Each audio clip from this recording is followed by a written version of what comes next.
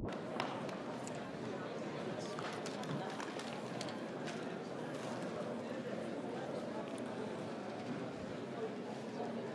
morning, ladies and gentlemen. May I ask for your attention, please?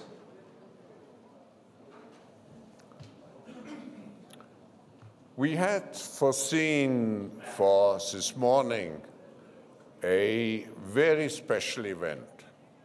For the first time in its history, the Forum wanted to honor an outstanding statesman by handing over a Global Statesmanship Award on behalf of the Foundation Board and the members of the World Economic Forum. And the honoree was President Lula. President Lula absolutely wanted to come here. He was sitting in his plane already when the doctors put up a veto since he was suffering for high blood pressure. But I'm very happy to hear that he's feeling much better, and this is not any problem of concern. But I wanted to tell our Brazilian friends how much we miss him here. But on the other hand, the Forum has a long-standing partnership with Brazil. We always were very fortunate not only to welcome here a very strong Brazilian business delegation, and I count many friends among those business leaders, but also always a very strong governmental participation. And this is again the case today with His Excellency Celso Amorim, who is the Foreign Minister, with Guido Montega, who is the Minister of Finance, and Enrique Moraes, who, as you all know, is the head of the central bank. So let's welcome the Brazilian delegation among us.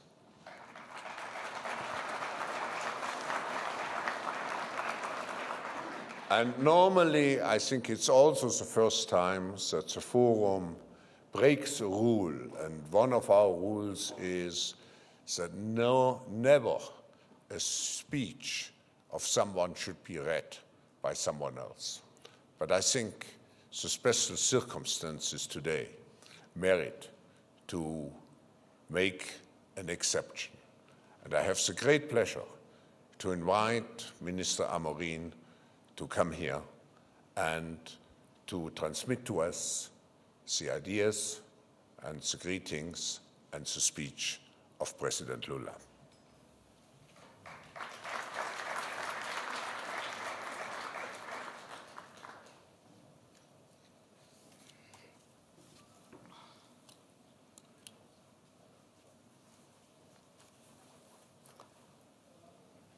Certeza que a tradução já está funcionando. Não sei se os nossos amigos de língua inglesa, antes de começar. Ladies and gentlemen. Yes, it's working. Yeah.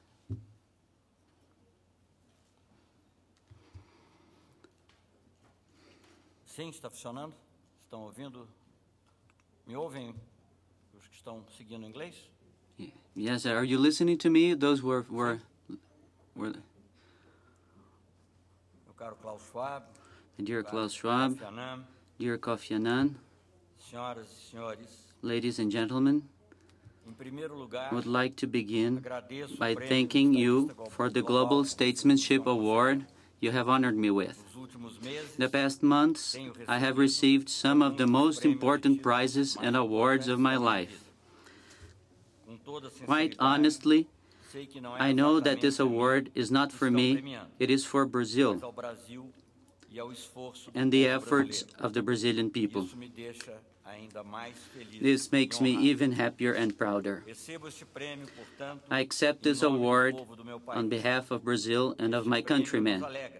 This award brings us joy, but also warns us of the great responsibility we carry. This award increases my responsibility as a leader and my country's responsibility as an increasingly present and active player in the global scene. I have lately seen many international publications say that Brazil is fashionable nowadays. Allow me to say that, although that is a kind expression, it is not appropriate. Fashions are fleeting, ephemeral things. Brazil wishes to be and will be a permanent player in the new world scene. Brazil, however, does not wish to be a new force in an old world. The Brazilian voice wants to announce loud and clear that a new world can be built. Brazil wishes to aid in the construction of this new world, which, as we all know, is not only possible, but dramatically necessary, as the recent international financial crisis made clear, even to those who do not appreciate change. Ladies and gentlemen, today the world looks upon Brazil under a very different light than that of 7 years ago when I first came to Davos. Back then, we felt the world had more doubts than hopes for us. The world feared for our future, for it did not know which way Brazil would be steered under the leadership of a worker lacking higher education, politically born out of the leftist labor unions. My views about the world back then were the opposite of those held by the world towards Brazil. I believed that the same way in which Brazil was changing, so could the world. In my remarks in 2003, here in Davos, I stated that Brazil would strive to decrease social and economic disparities, to strengthen political democracy, and to promote human rights actively. At the same time, we would make an effort to end our dependency from international credit institutions and to seek a more active and sovereign participation in the community of nations. Among other things, I stressed the need to establish a new international economic order, one that is more just and democratic. I observed that the construction of this new order would not only be an act of generosity, but particularly one of political intelligence. I considered that peace was not only a moral goal, but an imperative of rationality. Also, more than heralding the values of humanism, we needed to make sure they truly prevailed in the relations among countries and peoples. 7 years later, I can look each one of you in the eye. More than that, I can look my own people in the eye and say that Brazil, in spite of all of the hardship, has played its role. We have kept our promise. In this period, 31 million Brazilians have moved into the middle class and 20 million have been lifted out of absolute poverty. We have paid off our external debt, and today, instead of IMF debtors, we're its creditors. Our international reserves have jumped from $38 billion to approximately $240 billion. We have borders with 10 countries and have not had a single conflict with our neighbors. We have considerably decreased our environmental aggressions. We now have and are consolidating one of the most cleanest mixes of energy sources in the world, and we are well on our way to becoming the world's fifth largest economy. I can humbly and realistically say that we still have a long way to go. However, it cannot be denied that Brazil has greatly improved. The fact is that Brazil has not only lived up to the challenge of providing economic growth and social inclusion, but it has also shown the skeptics that fighting poverty is the best development policy. Historically, Brazilian leaders have governed in favor of only 1/3 of the country's people. The rest of the population, for them, was a heavy, inconvenient burden. They spoke of putting the house in order. But how can you bring order to a country by denying two-thirds of its population the benefits of progress and civilization? Will a household stay firm if the parents abandon the weaker children and focus on those who are stronger and have been granted a greater share of luck? It obviously will not. This will be a frail household, divided by resentment and by insecurity, where siblings see each other as enemies and not as part of the same family. We realized the opposite, that the only meaning of leadership was to lead all. And we proved that the so-called burden was in fact strength, stock, energy to grow. To bring the weak and the needy into the economy was not only morally correct, it was also politically indispensable and economically sound. Because if a mother and a father want to put the place in order, they need to look after all their children, to stop the strong from depriving the weaker, and to prevent the weak from accepting submission and injustice. A household will not be strong unless all take part in it, find refuge, opportunity, and hope in it. For that reason, we invested in the enlargement of the internal market and in making the most of our strengths. Today, there is more of Brazil for Brazilians. We have strengthened our economy, improved our people's living standards, reinforced democracy, raised our self-esteem, and made our voice heard louder across the world. Ladies and gentlemen, what happened with the world in the last 7 years? Can we also say that the world improved, as did Brazil? I am not asking this question out of arrogance or to provoke comparisons that would be flattering to my country. I ask this humbly, as a citizen of the world who has his share of responsibility in what happened and in what may still happen to humanity and to our planet. I ask you, can we say that over the last 7 years, the world has moved on the path towards the reduction of inequalities, of wars, of conflicts, of tragedies and poverty? Can we say it has moved more vigorously towards a model of respect to human beings and to the environment? Can we say it interrupted the march of folly, which seems to lead us so many times to a social abyss, to an environmental abyss, to a political abyss, and to a moral abyss? I can imagine the sincere answer that comes out of the hearts of each one of you, because I feel the same perplexity and frustration with the world in which we live. All of us, with no exceptions, share the responsibility for all of this. Over the last years, we have continued to be shaken by absurd wars. We have continued to destroy the environment. We have continued to watch with hypocritical compassion as misery and death take on dantesque proportions in Africa. We have continued to watch passively refugee camps multiply throughout the world. And we have seen with alarm and fear, but without having learned the lesson properly, where financial speculation can lead us.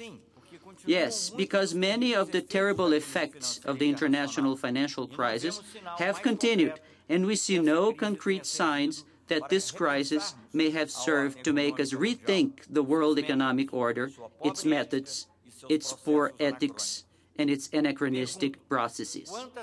I ask you, how many crises will it take for us to change our attitudes? How many financial catastrophes will we be able to stand until we decide to do what is most obvious and most correct? How many degrees of global warming? How much de-icing? How much deforestation and environmental imbalance will it take for us to make a firm decision to save the planet? Ladies and gentlemen, as I see the frightful effects of the tragedy in Haiti, I also ask you, how many Haitis will it take for us to stop seeking late remedies and improvised solutions in the heat of remorse? All of us know that the tragedy in Haiti was caused by two kinds of earthquakes, the one that shook Port-au-Prince at the beginning of the month with the power of 30 atomic bombs, and the other one, slow and silent, which has been eating away its entrails for centuries. The world has covered its eyes and ears to this other earthquake.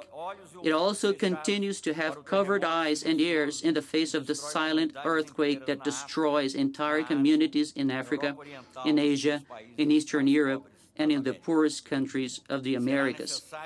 Will the social earthquake have to move its epicenter to the large capitals of Europe or North America for us to adopt more definitive solutions? A former Brazilian president used to say, from the height of his aristocratic arrogance, that social matters were police matters. Is it not the same thing that in a subtle and sophisticated way many rich countries are still saying to this day when they pursue, repress, and discriminate against immigrants, when they insist on a game in which so many lose and only a few can win? Why do we not play a game in which all can win, even if they win at different levels, but in which no one loses in what is essential? What is impossible about this? Why do we not move in that direction in a conscious and deliberate way, and not pushed by crisis, by wars, and by tragedies? Could it be that humanity can only learn through the path of suffering and the roar of uncontrolled forces? Another world and another path are possible. We just have to want it. We have to do it while there is still time left. Ladies and gentlemen, I would like to stress that the best policy for development is the fight against poverty. It is also one of the best recipes for peace. And we found out last year that it is also a powerful shield against crisis. This lesson learned by Brazil is applicable to any part of the world, be it rich or poor. This means broadening opportunities, increasing productivity, expanding markets, and strengthening the economy. It means changing mentalities and relationships. It means creating factories of jobs and citizenship. We were successful at our tasks because we re-established the role of the state as a promoter of development. We did not let ourselves become prisoners of theoretical or political traps that were mistaken about the true role of the state. Over the past 7 years, Brazil created almost 12 million formal jobs. In 2009, while the majority of countries saw a decrease in jobs, we had a positive balance of about 1 million new jobs. Brazil was one of the last countries to be hit by the crisis and one of the first to recover from it. Why? Because we had reorganized the economy along solid foundations based on growth, stability, productivity, on a healthy financial system, on the access to credit, and on social inclusion. And when the effects of the crisis began to reach us, we strengthened, without hesitation, the basis of our model and emphasized access to credit, tax reductions, and the stimulus to consumption. During the crisis, it was proved once more that it is the small individuals who are building the giant economy of Brazil. This may be the main reason for Brazil's success: the belief in and support for the people, the weaker and the smaller. In fact, we're not reinventing the wheel. It was with this moving force that Roosevelt was able to make the U.S. economy recover after the great crisis of 1929. And with the same force, Brazil has defeated preemptively the latest economic crisis. Let me return to the central part. We have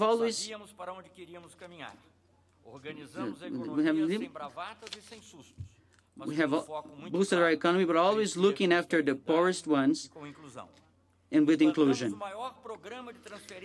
We have implanted the greatest income transfer of the world, the family stipend. We have launched at the same time a program of acceleration of growth, the greatest ensemble of construction works of the history of Brazil, investing $213 billion, reaching at the end of 2010, $343 billion. I come back to the central point. We have always been attentive to the macroeconomic policies. We have obsessively boosted our economy, but always looking after the poorest ones, increasing purchasing power and access to credit for most Brazilians. For instance, we created huge social infrastructure programs, which are exclusively aimed at the poorest citizens. That is the case of the Light for All program, which has not only brought electricity to 12 million people living in rural areas, but has also proven to be a significant promoter of well-being and strong activator of the economy. In order to bring electricity for 2.2 million rural households, we used 906,000 kilometers of cable, enough to circle the Earth 21 times. These families that began to have electricity in their homes have bought 1.5 million television sets, 1.4 million refrigerators, and an enormous amount of other appliances. The many microcredit lines we created, both for producers and for consumers, have also had a significant multiplying effect. And they have taught Brazilian capitalists that capitalism does not exist without credit. To give you an idea, we have managed to boost our economy by over 100 billion reais a month just through a credit modality that is based on the paychecks of workers and pensioners. People raise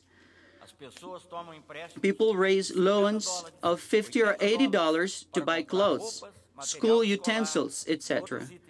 And this helps to expand the economy in a large way. Ladies and gentlemen, the challenges that the world is now facing are much bigger than those faced by Brazil. By changing priorities and restructuring our standards, the Brazilian government has been managing to set a new pace of development for our country. However, the world needs more profound and complex changes, and these are becoming increasingly difficult as we let time pass by and waste opportunities. The Copenhagen Climate Summit was an example of this. Mankind lost a great opportunity to quickly advance in the protection of the environment.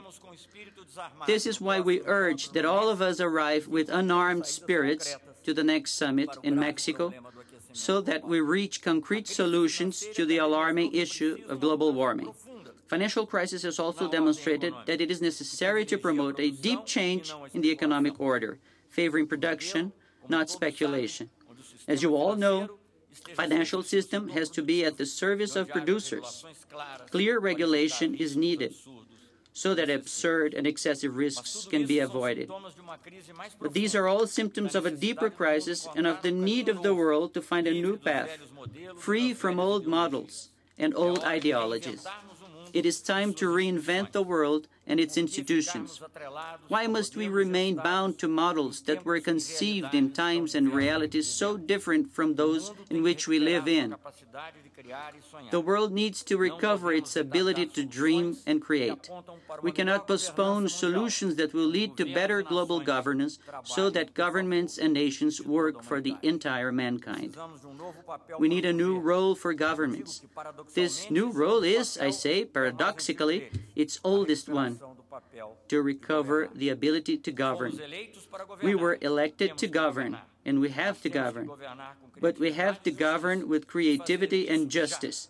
And we have to do this now, before it is too late.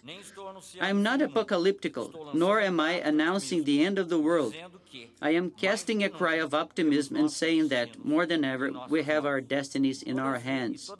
And every time human hands mix dreams, creativity, love, courage, and justice, they manage to accomplish the divine task of building a new world and a new mankind. Thank you.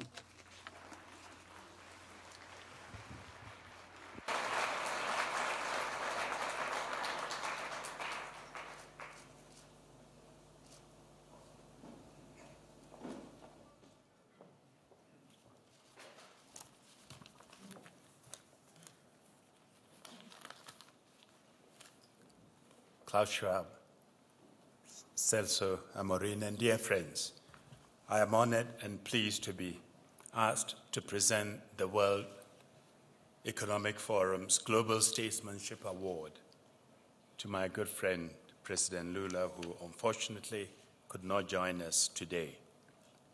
let me first express my sincere condolence to the tragic loss of many Brazilians, many peacekeepers, many friends of mine at the UN, and the thousands of Haitians who perished earlier this month. President Lula's journey from the humblest of backgrounds to a respected world statesman is a remarkable and inspiring one. But equally remarkable has been how, over the years, he has retained the burning desire to tackle injustices and inequality which propelled him into public office in the first place. Under his presidency, as Klaus has said, Brazil's economy has performed admirably. But by ensuring that the market was a servant rather than the master of the people, he has used increased prosperity to reduce inequality.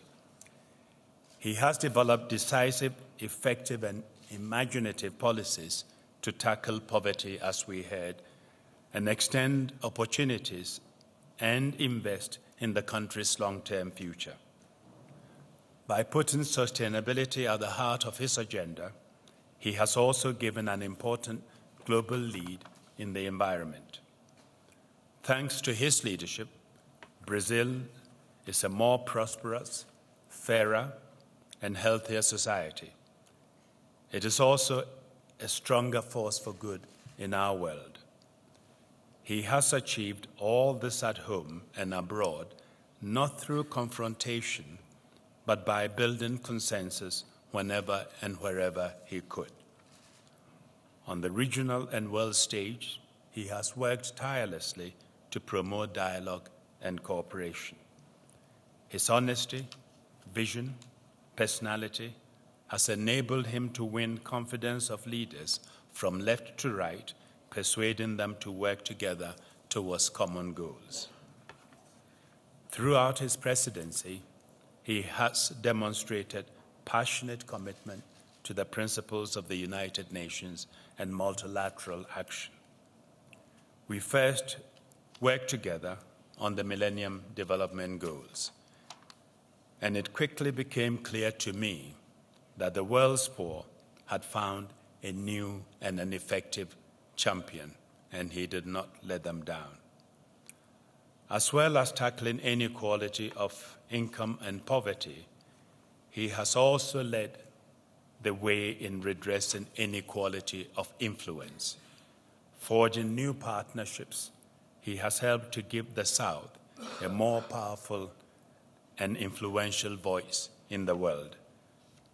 I wish him well for the remainder of his presidency, and I fervently hope he will remain a resolute, progressive force in his country, on his continent, and in the rest of the world for many years to come. It is my honor now to invite His Excellency Celso Amorim to receive the Global Statesmanship Award 2010 on behalf of His Excellency Lula da Silva, President of Brazil.